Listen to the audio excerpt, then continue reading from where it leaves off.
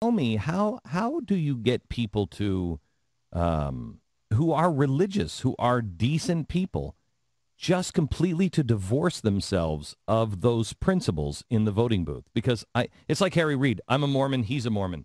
I don't understand, and I'm sure he doesn't understand me, but I don't understand how he can be for the things that he is and do some of the things that he does, and still say that he is, in good standing with the scriptures, because it doesn't work. Well, Glenn, there's a saying that I've heard among ministers: some were called and some were sent, and some just got up and went. And I think some of the people who claim to be Mormon or claim to be this or claim to be that, that's all they're doing. They're just claiming it's a head thing. It's something they inherited, but they don't believe it or feel it in their hearts.